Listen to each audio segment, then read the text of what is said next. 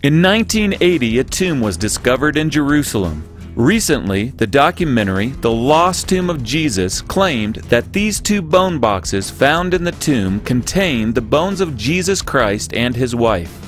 But what does the evidence say? Was Jesus married? Have his bones really been found?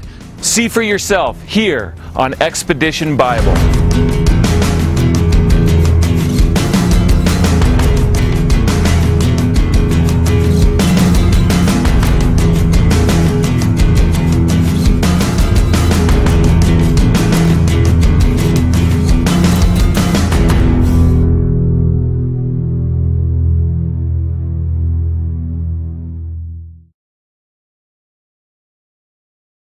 In our search for answers to this serious challenge against Christianity, the team traveled to Jerusalem, where we met with one of the tomb's original excavators, Dr. Shimon Gibson.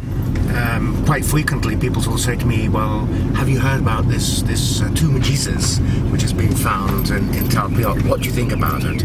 Could it be the tomb of Jesus? And the first thing I say to people is, well, I actually excavated at that tomb.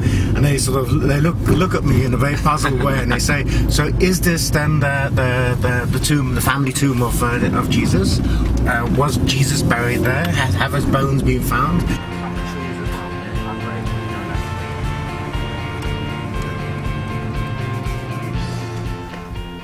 So the tomb is down here. This is it. This is the place. See? This is a slab which is above the shaft, which leads down to the so-called family tomb of Jesus. And I emphasize so-called. Dr. Gibson drew the original plan of this tomb back in 1980. From his drawings, we were able to reconstruct what this tomb looked like in ancient times.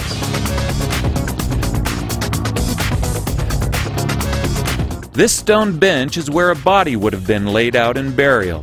After about a year, once the body had decomposed, the bones would then be gathered and placed inside a limestone bone box called an ossuary, and placed inside one of these smaller chambers that are carved in the walls of the tomb. In some cases, a name would be inscribed on the side of the ossuary to identify the person or sometimes people whose remains were contained inside.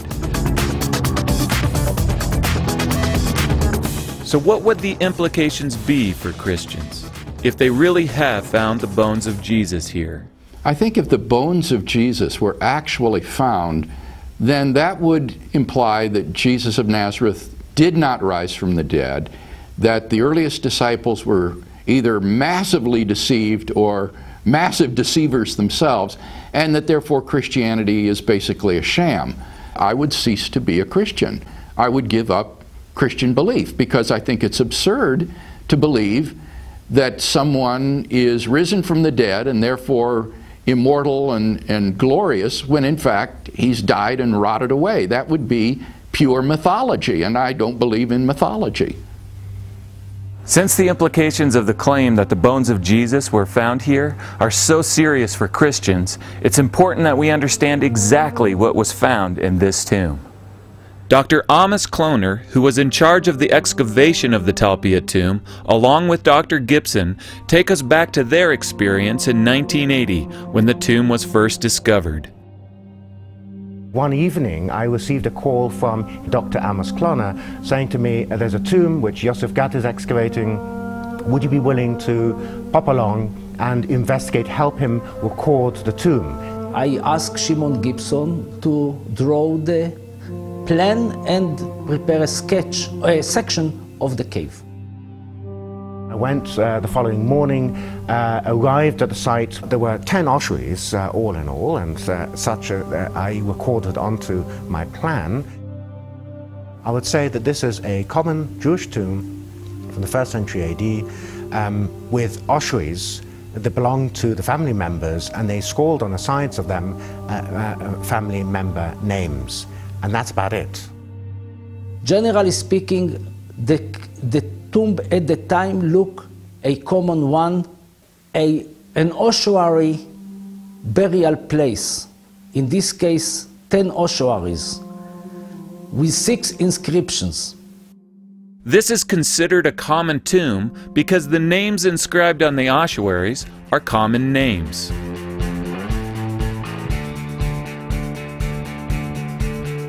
Epigrapher Dr. Stephen Fawn studies the inscriptions on the hundreds of ossuaries stored in this Israeli warehouse.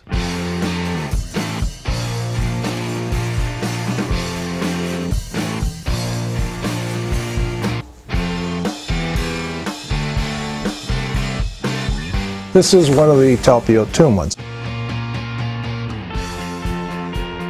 We have joined Dr. Fawn on this particular day because he will be pulling aside the ossuaries from the Talpiot tomb to further study their inscriptions.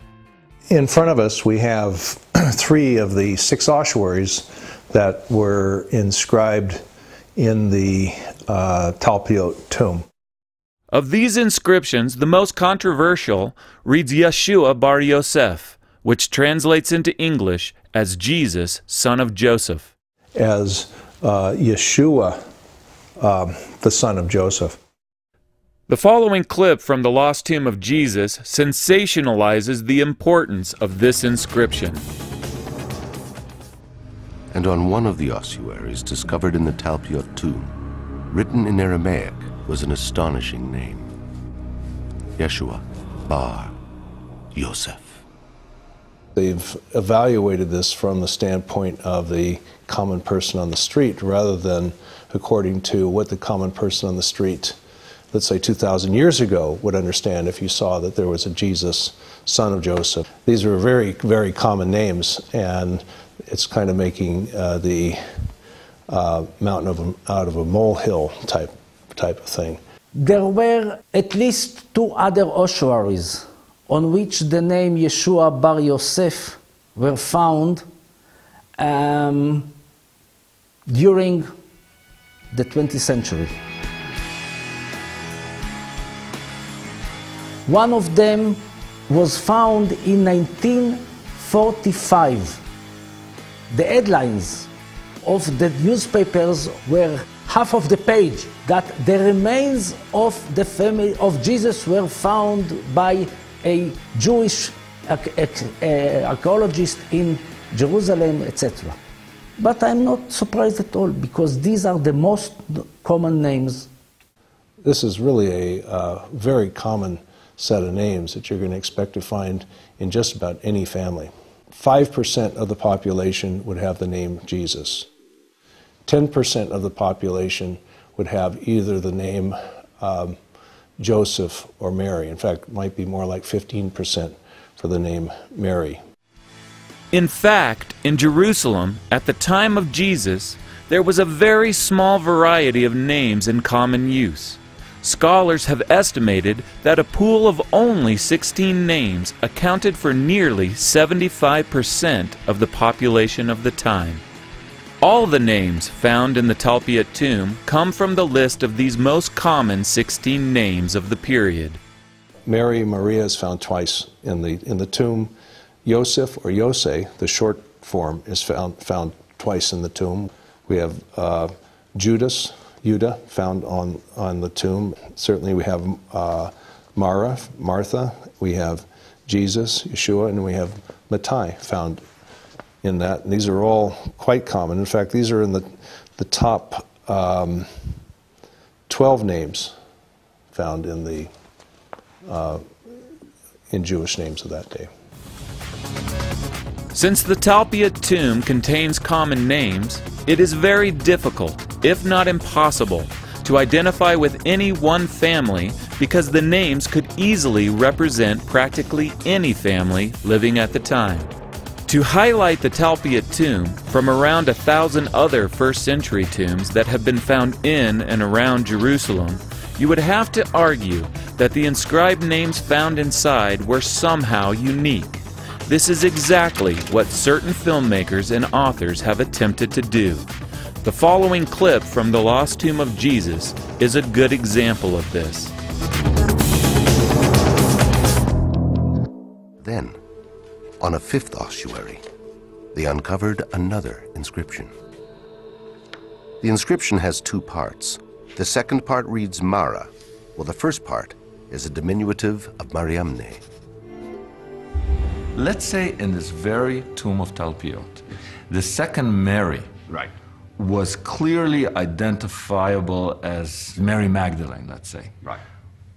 What would be your reaction then inside this cluster? It would be fascinating and certainly draw much more attention and raise many more questions.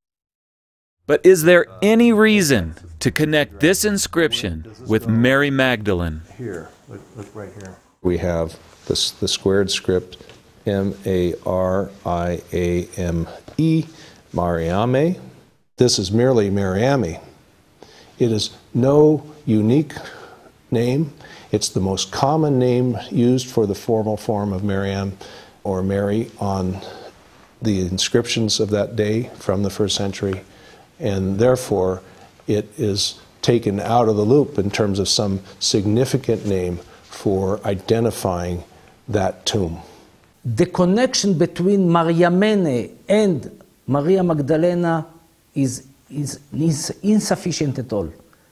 This is why the filmmakers went looking for another unique name in the tomb. That's why they started pursuing Yose. And as it turns out, it's just another desperate attempt to try to link this tomb with the family of Jesus. You have a whole bunch of unique things. Yosa, which you find in this tomb, and that specific variation of the name you only find in the Gospel of Mark as a brother of Jesus, only in this tomb. The name Yose, is being merely the informal form of Joseph, is not unique to this tomb.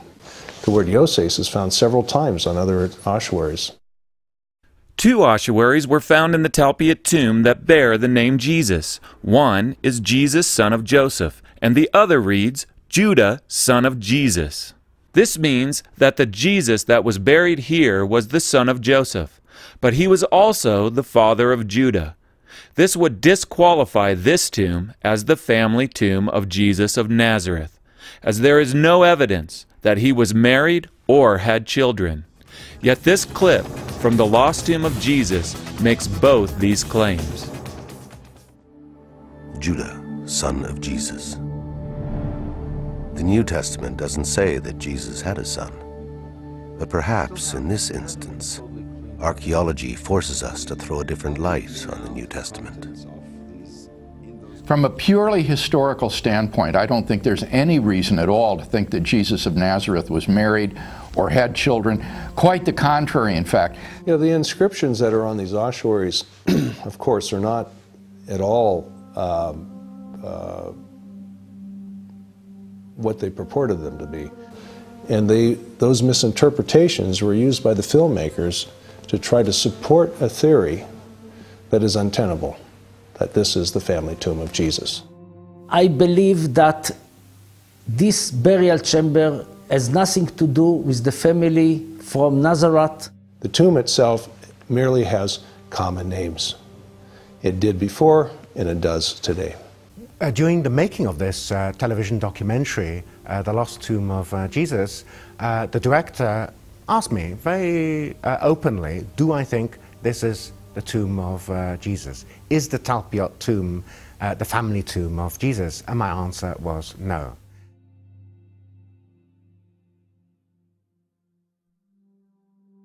The filmmakers now utilize forensic archaeologist Stephen Cox to remove bone samples from 2 of the Talpiot tomb ossuaries. In the documentary, my expertise was used to collect material that was found in the ossuaries. Despite the scholarly conclusion that the ossuary inscribed Jesus, son of Joseph, has no connection with Jesus of Nazareth, the following clip from the lost tomb of Jesus heavily insinuates that it does.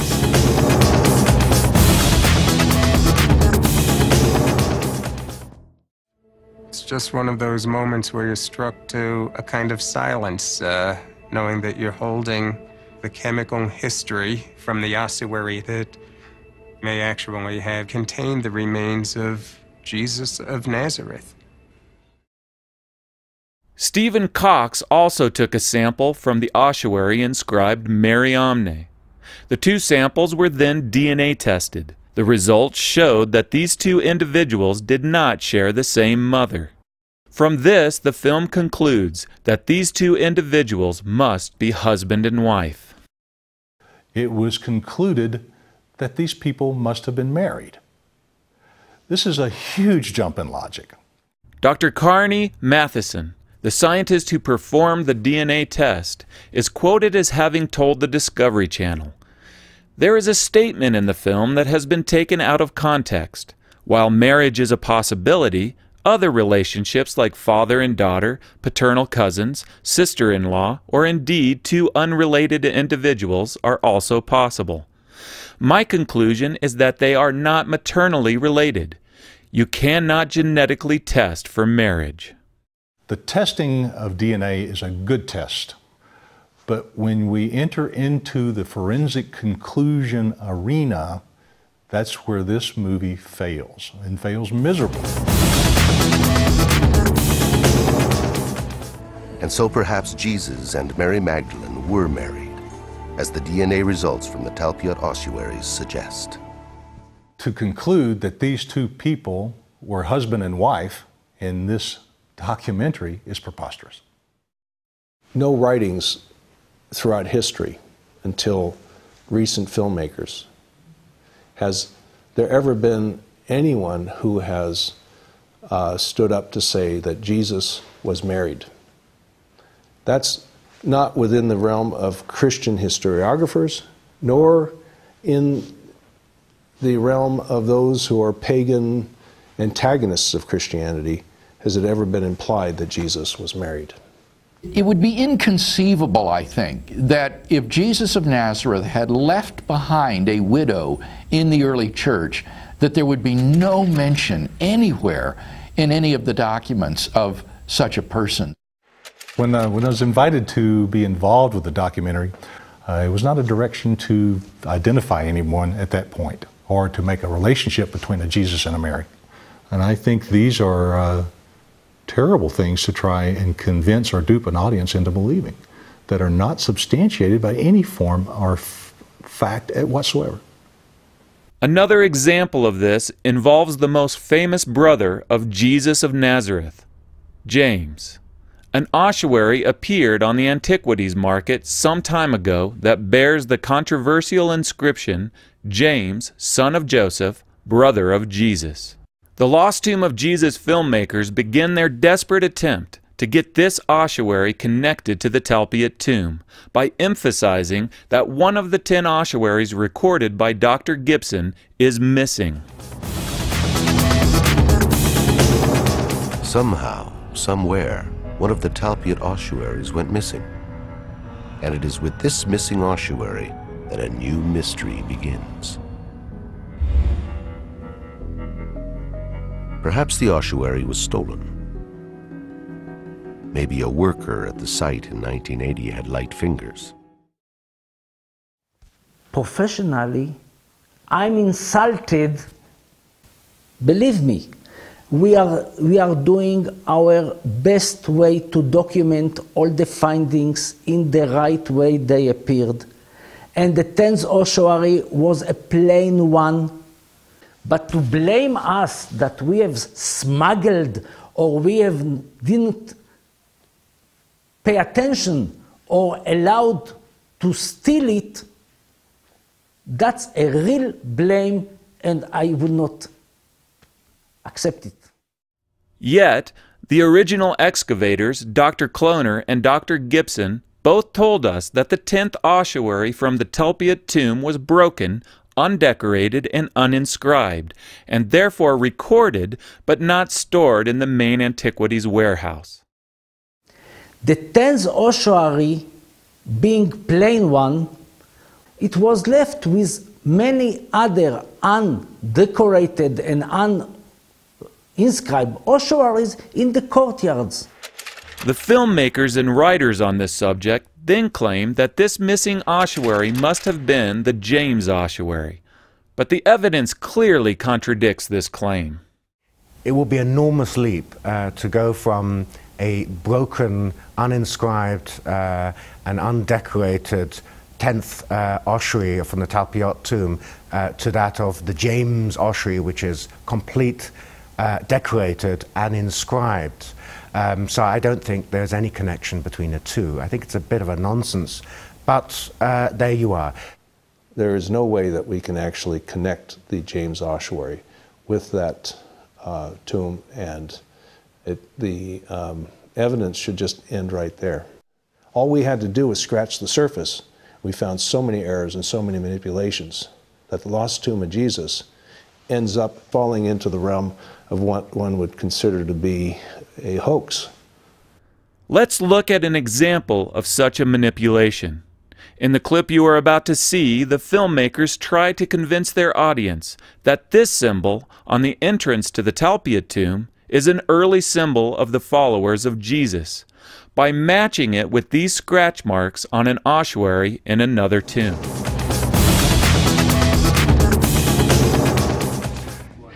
You're not gonna believe it.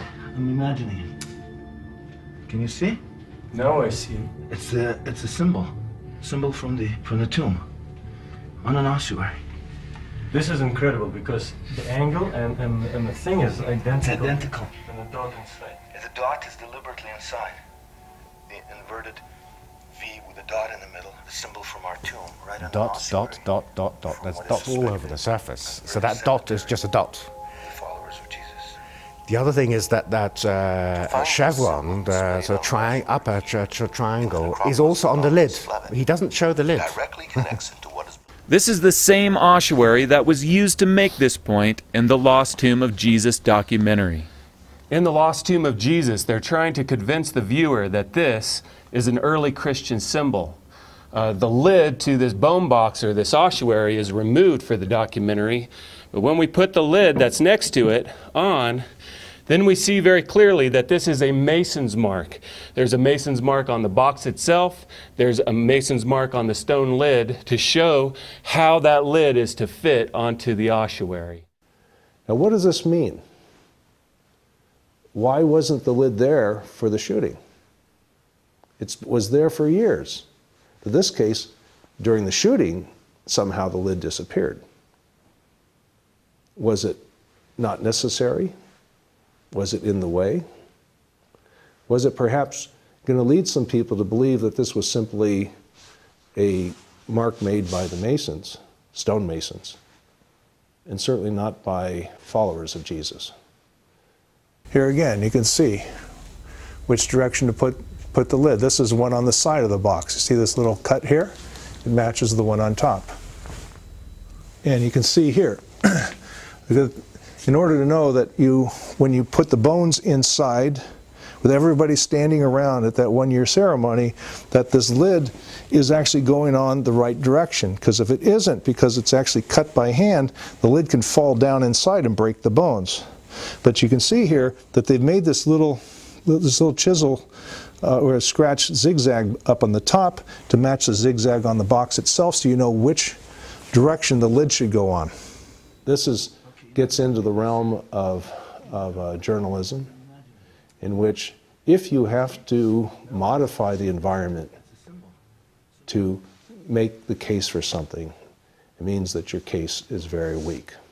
To try to undermine science, undermine historiography, undermine religion without having their facts straight. So that's obviously what happened in this case. I am not interested in arguing with the DVD. Okay. Because if I will have to relate to it and also to the book, I will use impolite words. Okay. It's not a joke at all. All of the scholars in the film, take each one of them, have retracted themselves from what they said earlier, or heavily modified what they said. And in most cases, they felt that they were manipulated into making certain statements and made to say something that helped to support a premise that they didn't even know lay behind the work of these filmmakers. You can take anybody and you can edit their words so that they can be seen to be supporting something they don't necessarily believe in. I saw the way that my interview was cut up into pieces, that bits and pieces were used to follow a pre-designed conclusion. And I was very upset with that. I'm really irritated by the way that science was used here. I think it's horrible. It's not based on any facts.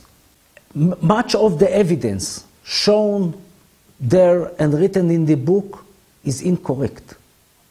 Simply, facts were touched, were changed. It's not, in many cases, it's not the real truth. Even though some of the scientific challenges that the Lost Tomb of Jesus documentary presents about what was found here are new, the historical and the theological challenges have been around for 2,000 years. The overwhelming majority agree that Jesus of Nazareth died by crucifixion under Roman authority, that he was buried by Joseph of Arimathea in a tomb, that tomb was found empty by a group of his women followers on the Sunday morning after the crucifixion, that various individuals and groups of people saw appearances of Jesus alive after his death, and that the original disciples suddenly and sincerely came to believe that God had raised Jesus from the dead. So the real debate isn't over those facts. Those are largely agreed upon. The real debate is, how do you best explain them? Is the best explanation a resurrection hypothesis or some naturalistic hypothesis?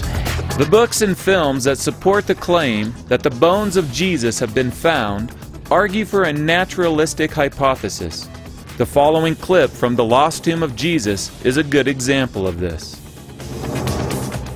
If the bones of Jesus were to be found in an ossuary in Jerusalem tomorrow, and without doubt, let's say they are definitely agreed to be the bones of Jesus, would that destroy Christian faith?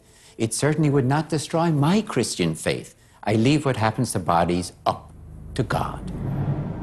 For Crossan, there is no objective truth about the way the world is or about these religious matters. There is no objective reality to God or the resurrection or any of these spiritual interpretations. They're just subjective, imaginative, personal constructs. So for him, it's easy to confess that if the bones of Jesus were found, it wouldn't bother his faith. Of course not, because his faith is anti-realist. It's not connected to objective reality. If you take a naturalistic approach, whereby miracles are impossible, God does not intervene in history, then of course the resurrection cannot have occurred, the ascension cannot be a physical event. Of course you will say that all of this was legendary or fictional and so forth. But then it will not be a conclusion based on the evidence. The following clip from The Lost Tomb of Jesus presents the hypothesis that Jesus' disciples stole his body and placed it in another tomb.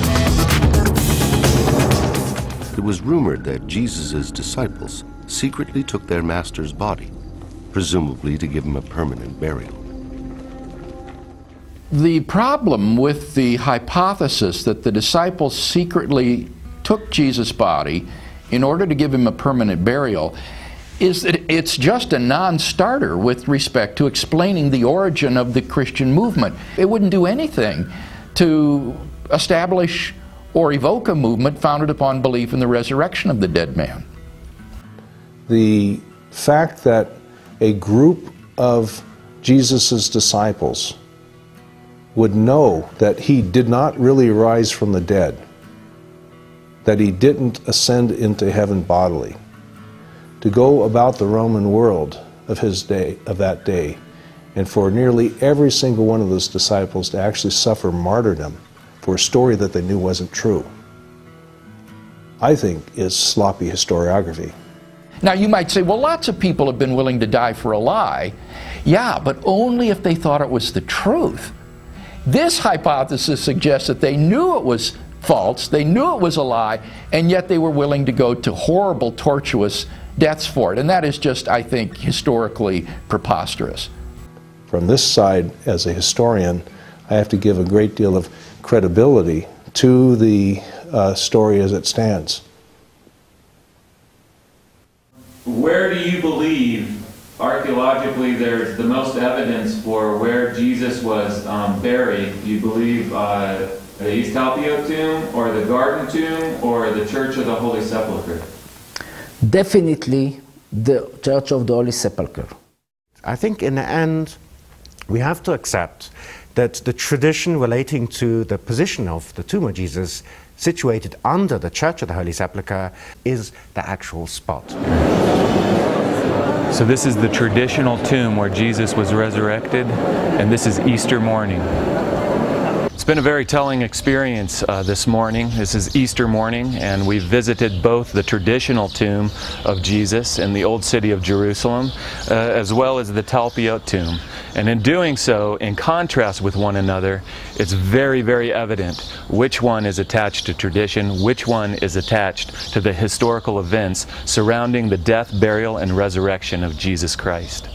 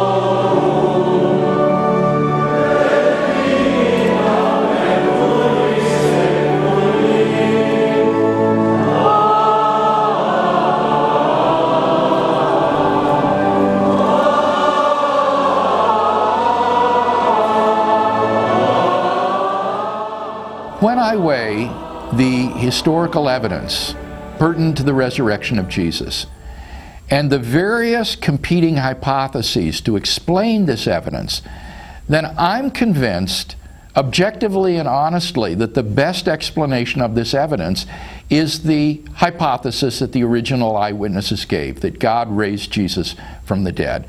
And for that reason, I think that this was a historical event.